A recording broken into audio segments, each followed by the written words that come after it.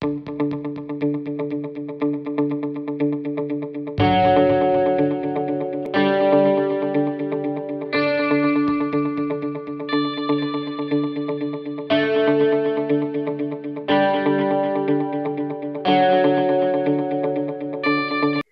everyone, welcome back to the 16th episode of our podcast called The Research Behind Lift the Lid, where we talk to researchers previously funded by Australian Rotary Health about their research findings. I'm Jessica Cooper, and today we'll be talking to Dr Simon Wilksch from Flinders University. Dr Wilksch was part of Associate Professor Susan Byrne's research team, who were awarded a mental health research grant from 2017 to 2018. Called a randomised controlled trial of an efficacious school-based eating disorder risk reduction program, a comparison of 2, 4 and 8 lessons. He's also working on another ARH grant with Professor Tracy Wade called Expanding the Reach and Delivery of Media Smart Targeted, an online intervention. Dr Wilksch is both a researcher and clinician in the area of eating disorders. He is a senior research fellow leading research projects in the area of eating disorder risk factors, prevention, early intervention, and improving treatment experience and outcomes for patients and their families. So thank you very much, Simon, for joining us on today's podcast episode. How's everything been going for you lately? Hi, Jessica. Good to be with you. Excuse me. Things have been very busy for me lately. As you mentioned there, I'm both a researcher and a clinician. And so my practice provides treatment to children, adolescents and adults experiencing eating disorders. And so, of course, during the time of COVID, there's been adjustments to telehealth and online services and then back to face-to-face. And you know, times of uncertainty are difficult for everyone, but particularly those experiencing mental health symptoms. So there's been a lot to work through, and of course, the research angle, there's implications as well with the lockdown procedures. So there's been a bit to juggle, but holding up okay, all things considered. Thanks. Yeah, and so you mentioned that you see clients with eating disorders. Is it particularly hard for them at the moment as well with COVID? It's been an interesting experience to see how people have reacted. There have been some where this period of real sort of heightened anxiety and so on has definitely made it harder for them, no question about that. And there's been others where they've almost had the experience of, well, there's so little in my control at the moment that I might as well kind of take charge of what I can take charge of, which in this case is their recovery. And some have done almost better than expected during this period. They've fought really hard to make progress with their recovery. So a very interesting mix out there. Yeah. Yeah. And so you've been working on 2 projects funded by Australian Rotary Health relating to eating disorders and just recently finished one of them, which was a school-based eating disorder program. Could you tell us a little bit about this program and why you decided to target schools specifically? Absolutely. So the program is called Media Smart, and I first developed that during my PhD with Tracy Wade, which I completed in 2007. So Media Smart, it's really targeted at young adolescent girls and boys. So often Year 7s and Year 8s are the main target audience.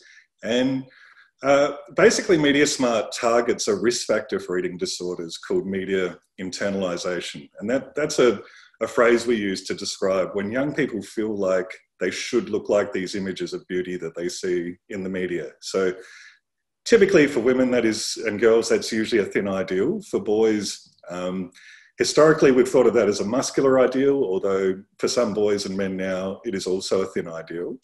And so Media Smart really sort of seeks to educate young people about how the media creates the sort of messaging that they do, the different tricks that go on when images are being produced, and then of course airbrushing and digital editing afterwards. It also looks at the kind of pressures that are placed on young people more broadly and what they can do about those pressures, building up skills to be resilient against those pressures. It also has a component on kind of taking action and standing up for what you believe in. So there is a section on where young people will choose an ad that they think sort of conveys a really helpful or unhelpful body image message. and they'll either send a letter or an email of congratulations to the media producer to say well done on using positive messaging, or express concern if it's the opposite. But I guess the overarching messages with Media Smart are that we really want young people to consider what are the things that they place value on in their life.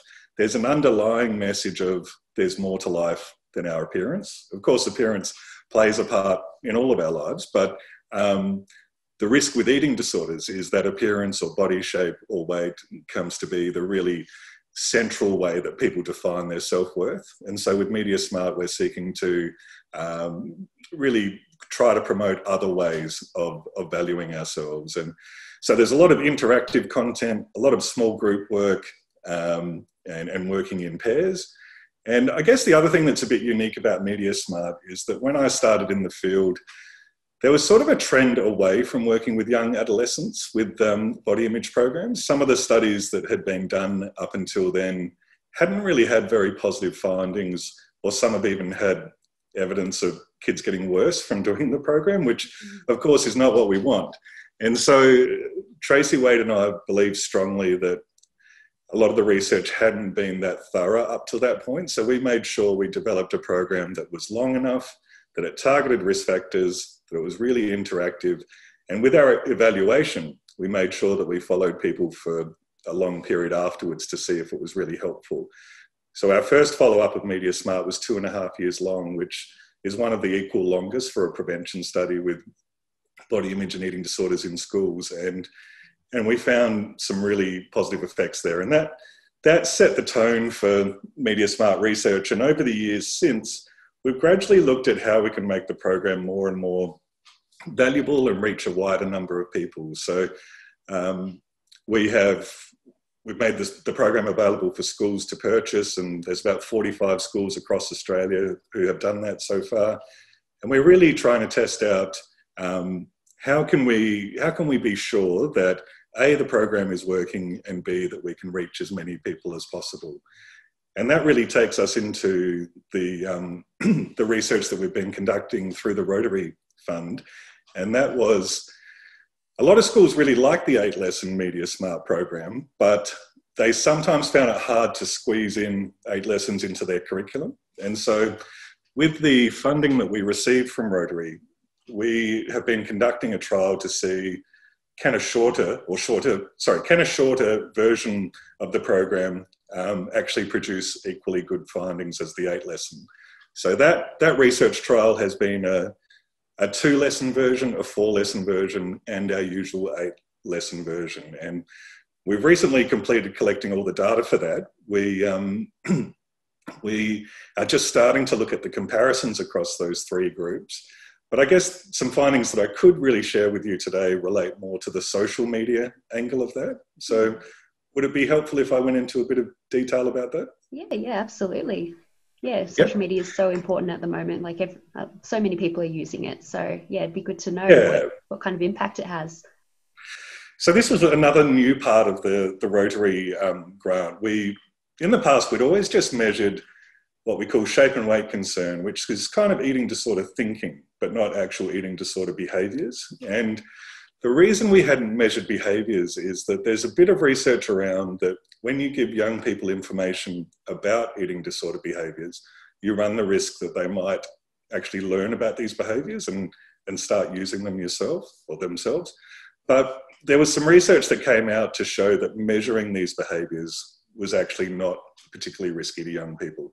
So one of the new angles with the Rotary project has been that we've measured disordered eating behaviours, and for the first time we've actually measured social media behaviours, which of course in this day and age, if we're doing a program to target media, we have to be looking at social media as well. It's a bit different from when I started this 15 years ago with magazines and TV kind of being the main media that we looked at then.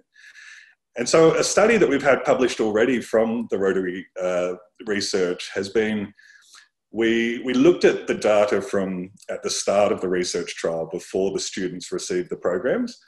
And what we found was that at the start of the program, or start of the research, we had 45% of boys and 52% of girls who had engaged in at least one disordered eating behaviour in the last 12 months. So disordered eating behaviour, what we're talking about here is things like skipping meals to lose weight, or fasting, or eating very little, compulsive exercise. So not just exercise for feeling good and so on, but feeling really driven to exercise in order to control appearance. And then there's sort of additional forms of disordered eating like binge eating, laxative use and vomiting. And so those ones are less common, but the most common we saw with the girls and the boys was it was both sort of really restrictive eating or meal skipping, and also that compulsive exercise. So I should say that with those stats of 52% of girls and 45% of boys, that's certainly not saying that all of those children or young people have an eating disorder. It's just saying that they have at least been experimenting with some of these behaviours. And it's a marker or an indicator that their body image or their appearance is something that they're concerned about. And so the other angle there was that we were looking at social media, and we found that I think it was about 75% of girls and 69% of boys had at least one social media account with this Year 7 and Year 8 sample. We should remember that if we're following the rules with social media, technically you should be 13 and above to use social media. So it means that we've got a high proportion of young people in Year 7 who are already using it despite being 11 or 12 years old. But I guess there were some concerning findings there, like nearly 2/3 did not have a parent as a follower on their social media account. Nearly 20% had their account set to public, which might convey its own risks. But the bit that we were particularly looking at in this study was how did social media and disordered eating relate to each other? And what we found was really quite a strong link between having a social media account and having higher levels of disordered eating thinking or behaviours. So the more time girls spent on Snapchat, the higher their level of disordered thinking or behaviours. The more accounts that both girls or boys had, the higher their level of disordered thinking or behaviours. And just a range of other indicators there. And this research, it's been published and it actually attracted a lot of media attention. There were about 40 different newspaper stories on this study from around the world.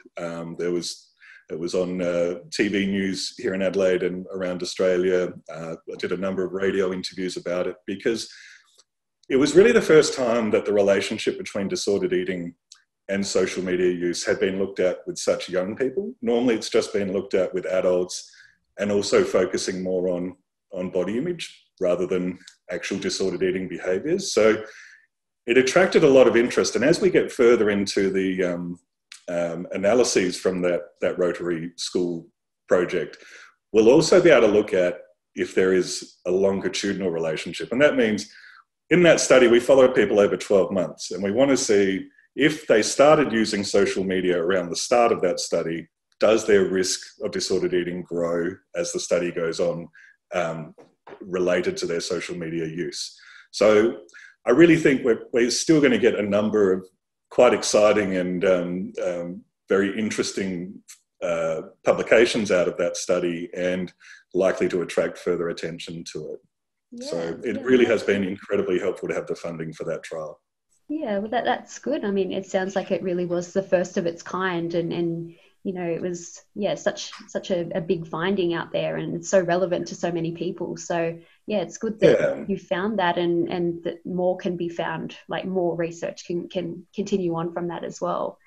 So we have actually, as a result of doing this research, we've been approached by a district in southern New Zealand looking to test out how the Media Smart program might be able to help with social media in their area, and also taking another step forward with testing out how it goes when it's delivered by teachers rather than in our trial it was delivered by trainee psychologists. And it's a bit of a trade-off there because in theory, psychologists or trainee psychologists would know more about body image and eating disorders than teachers, but teachers, of course, know more about managing classrooms of children and the best ways to sort of have curriculum completed and so on. So we're already having some further avenues there, both in New Zealand, and a school here locally has asked if they can test out the program with Year 6 students, which will be the youngest we've tested Media Smart with so far, because they have already noticed that social media use is much more common, is common before the age of Year 7. So we need to be intervening earlier there. That's so important that we now know that, and we know that this is where we should intervene. And so hopefully that those findings help a lot of people going forward. Absolutely. I guess as well, you were testing the program for 2 sessions as opposed to 6 or 8 sessions. I guess when do you think those findings will start to come out, or do you already know something but you can't quite talk about it yet? It's very likely that those findings will be out, I would think, within the next few months, where I actually don't know something yet. Like if you're wondering if I'm just keeping the results close to my chest, it's more that, and we'll probably mention the other trial in a moment, my research time at the moment has been really dedicated to launching another trial that we're partnering up with Rotary on. And so the moment that is up and running, the other school stuff, I'll be able to finish analysing and share that. And I'll certainly, share with you directly, Jessica, and be happy to talk again if you wish on another podcast down the track. Yeah, that sounds great. And also at the moment you're working on that other grant with Professor Tracy Wade. I guess has anything come out of that so far? I know it's fairly early, but... So that grant, what we're looking at there is, with all the positive findings for the Media Smart School program, we noticed that in Australia there wasn't much being offered to late adolescent age people or even young adults. And in the eating disorder research, we know that times of transition are a time of increased risk for an eating disorder. So finishing school and going into university is obviously a major change for young people, or going into adult life in general. And so a number of years ago, we developed an online version of Media Smart, and it was originally for 18 to 25-year-old women only. And we were really, unlike the school program, in the online program, we were looking at trying to help people who might already be in the early stages of an eating disorder, trying to prevent it from becoming a full-blown clinical problem. And we compared it to an established program from the US, and we actually had very positive findings for our new Media Smart program at that time. So we put together an application to Rotary and to advance that program. And what the new components of there were that we expanded the age range. So we've gone from just 18 to 25-year-old women to now 13 to 25-year-old people of any gender. And the primary aim, though, is to test out, in the original version, Media Smart was released 1 module per week. So we'll have that group again, but we want to test out, do we have better completion rates of the program, or even more positive findings if users can complete the program at their own rate? So basically, we're going to have the standard weekly version and the flexible sort of do it at your own rate version, and compare it to a control group. Because really, most young people like to be able to use an app or media in the way that suits them. It's a little bit outdated now to say, okay, here's your weekly module that you can work through. So we're very excited about that. But in putting it all together, my colleagues and I have also updated the program a bit in light of the social media findings that we were just talking about before. So we're really trying to make the program even more social media heavy, if you like, to really make sure we're addressing the media most relevant to young people. That program was close to launching around the time of COVID starting, and then there were a few delays there.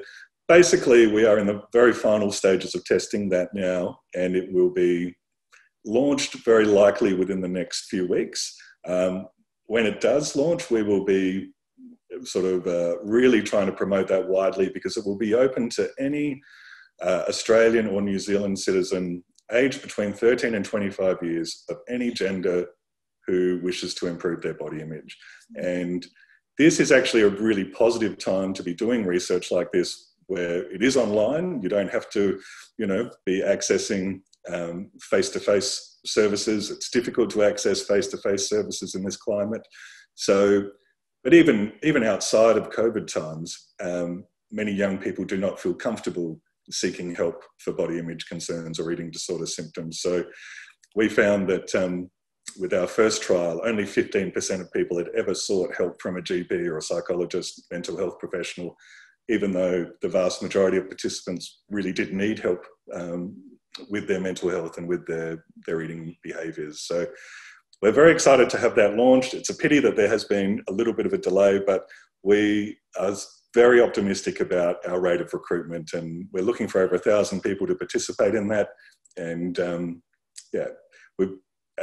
as I mentioned earlier, we had a lot of media about the social media paper in December last year, and a lot of those contacts are also looking for an update once this launches. So we'll probably have another further round of media shortly on this. Yeah, well, let us know once it's launched, and we'll share it in our networks as well. And hopefully we can get all those participants. That sounds excellent. Thank you. Yeah. It sounds like you're doing some really important work on eating disorders and for youth especially. And I know that our Rotarians really like to see where their funding has gone, and it's such a competitive industry as well, to receive funding in this area.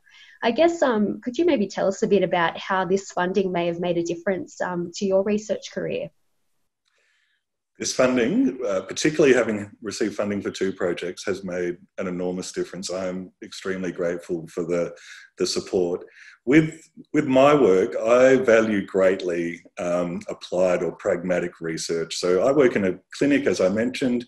I want the research I do to have a really real-world impact. And both the school program and the online program, the primary purposes of the research are A, to test out that they actually work and are effective and helpful, and then B, to make sure that they are disseminated as widely as possible to benefit young people and to prevent really full-blown eating disorders from developing.